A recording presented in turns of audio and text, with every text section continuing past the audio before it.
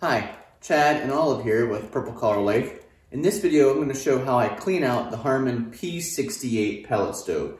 And if you've watched us so far this winter, you know that we have a wood burner down in the basement. I use that pretty often to burn firewood to heat the majority of the house. But right now I'm in the big great room, and the Harman pellet stove is what heats this space most of the time. So in a future video, I'll kind of do a comparison and a review of pellet stove versus wood stove.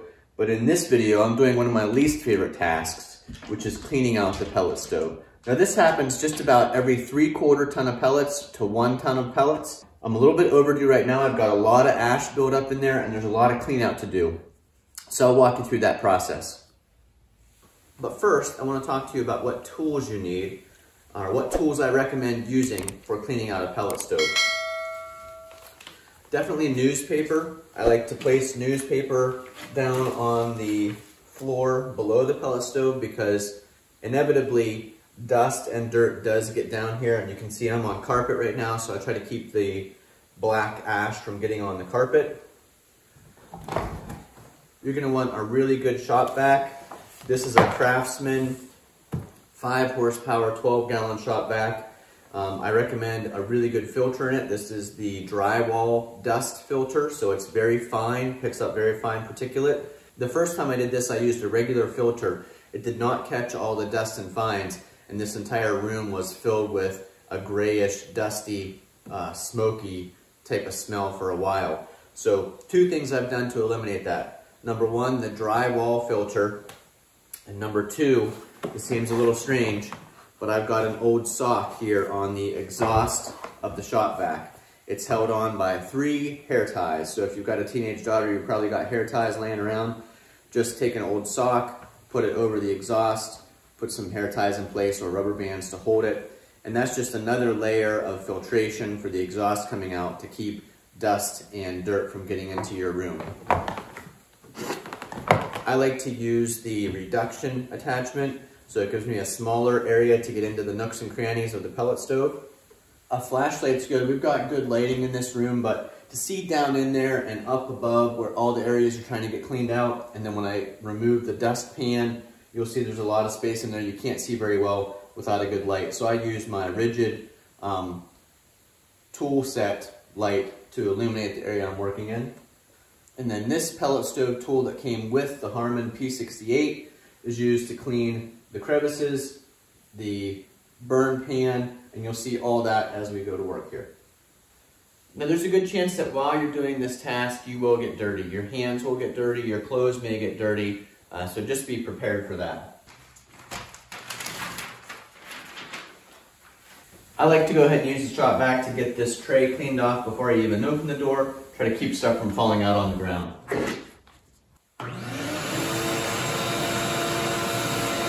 And then there will be a lot of dust here on the inside of this door. I'm going to go ahead and start vacuuming that off with the shop vac. Now if it gets to this point, you've waited too long, like I have here. You can see this is just normal daily burn. So this stuff would just get scraped out each morning when you're using the pellet stove. And you can see there's a lot of buildup along this edge. That should be a flat edge, so we'll be breaking all that off as we clean it. Same thing here. And there's a lot of dust everywhere in this inside of the stove.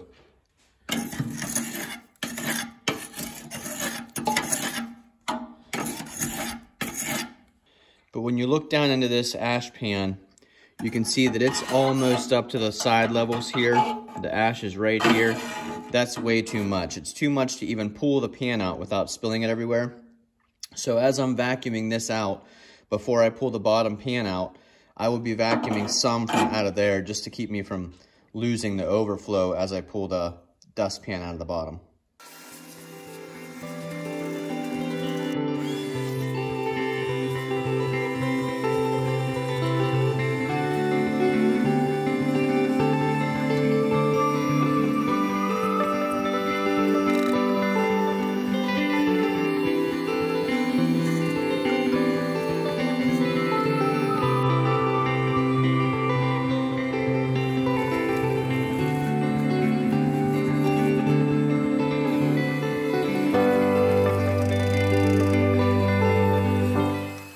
I'd like to show you cleaning out some of the burn pan here.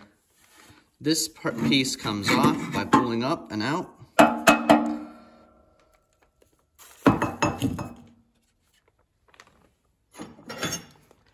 And like I said, there's a lot of stuff there on the sides.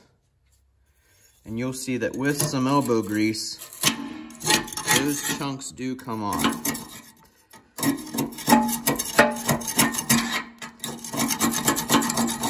That's just carbon buildup from the fire, and it's along the bottom and the sides of that burn pan.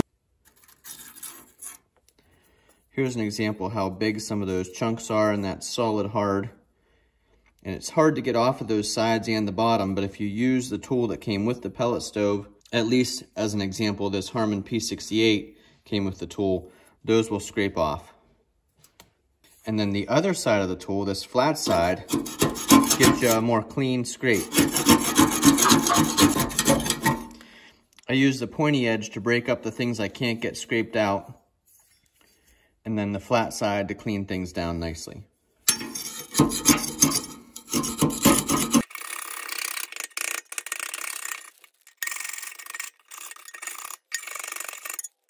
Now I'll use the shop-vac and you'll hear those big chunks getting pulled out of there.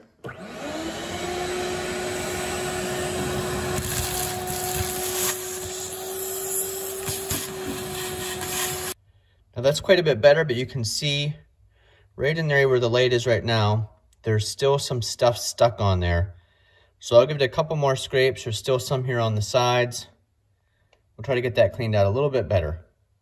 Now in addition to being a sharp point to scrape at things, this triangle shaped tool does have a purpose.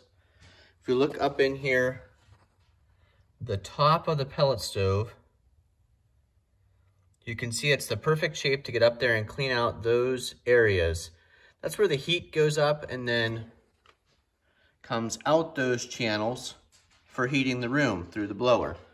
So those do get a lot of stuff on them. You can see they're pretty dirty right now, but this tool is exactly the right shape to get up in there and get those cleaned out. Now I'm not gonna put the camera in there because it'll get really dirty while I'm working on that area, but you'll see a lot of dust fall down from back here.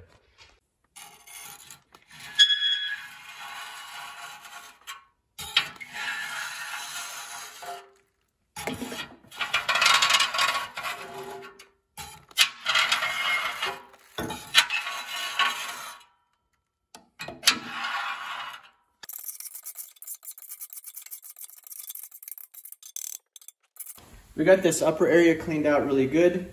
The tool did a nice job up in the top there. So we're almost done with that. We'll do the glass cleaning last, but now I'll show you down here where the base is.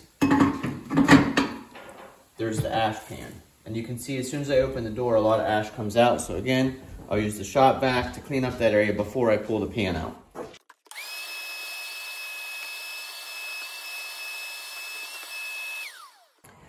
And you can see why it's so important to have the newspaper down. There's a lot of ash there already.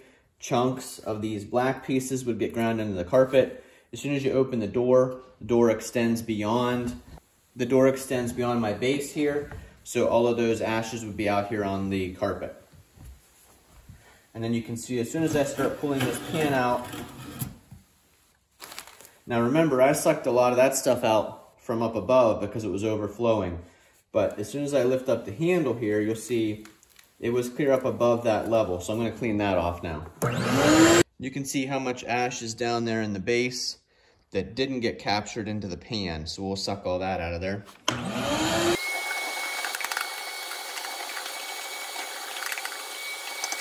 Now there's a couple other things down in here that need to be opened up to be cleaned out.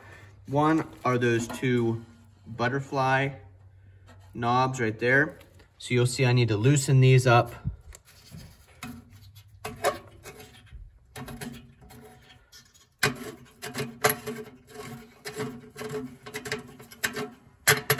You can see there's a lot of dust and ash falling down below from in there. Once you get those loosened up, that whole plate comes out.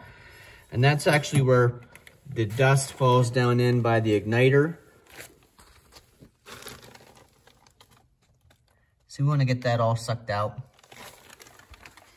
I did get that space all cleaned out in there. So now I can put the plate back on it.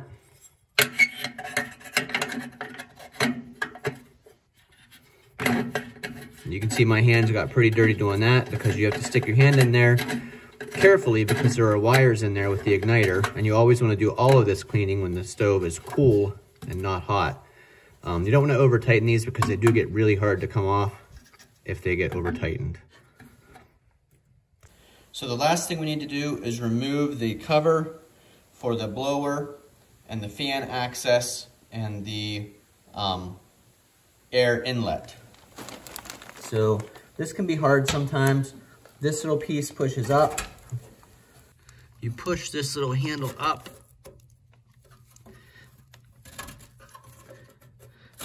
It rotates like that. And then this whole thing comes out. And you can see we want to clean that blower fan out.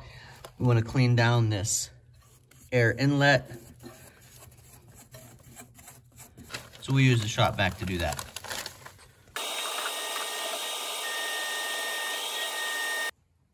Now we can put that cover back on.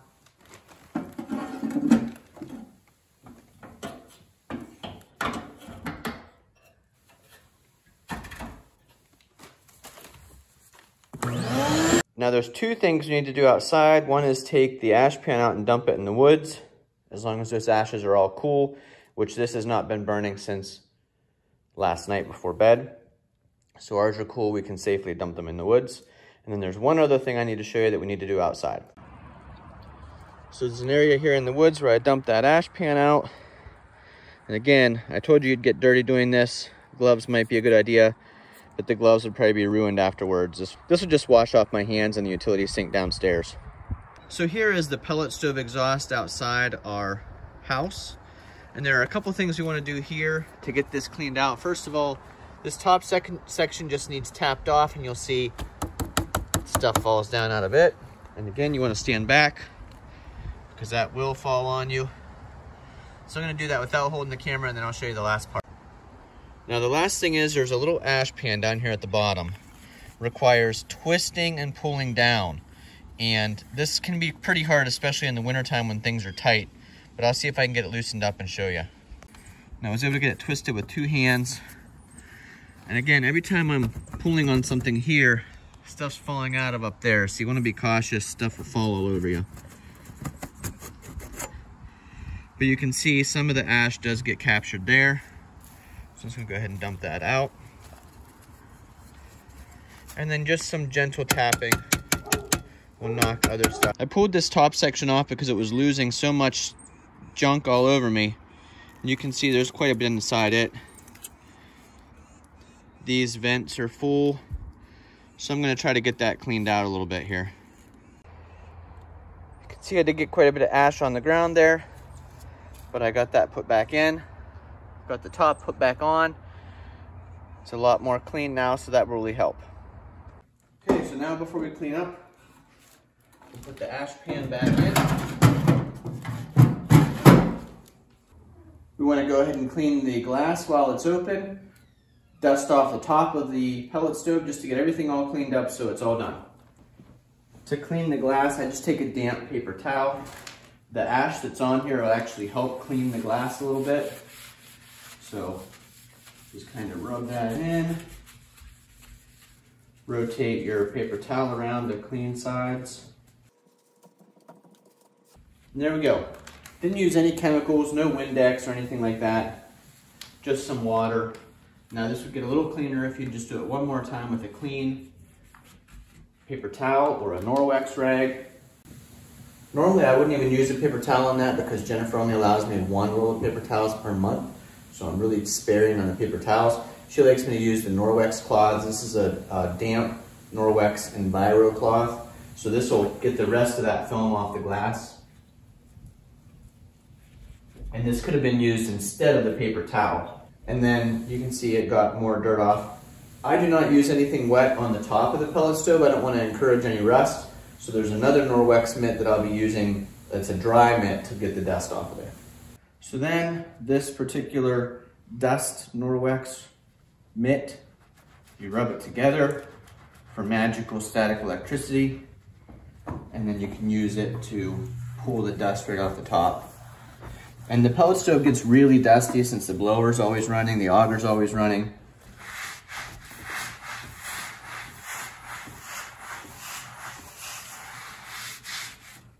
And you can see we've actually got some areas here where something has scraped the paint off the surface. So if you used a wet cloth, that would start to rust. And that's it. So if you like videos like this, make sure you click on that like button, comment down below. Again, this is the Harman P68. We'll do a separate video about a total review of this particular pellet stove, how to operate it, things we like, things we don't like. But that was one of my least favorite things is doing the clean out. It's a lot of work, it's very dirty. You can see I ended up pretty dirty. Even though I have newspaper on the floor, there are still some areas in the carpet that I got some black marks that'll need vacuumed up.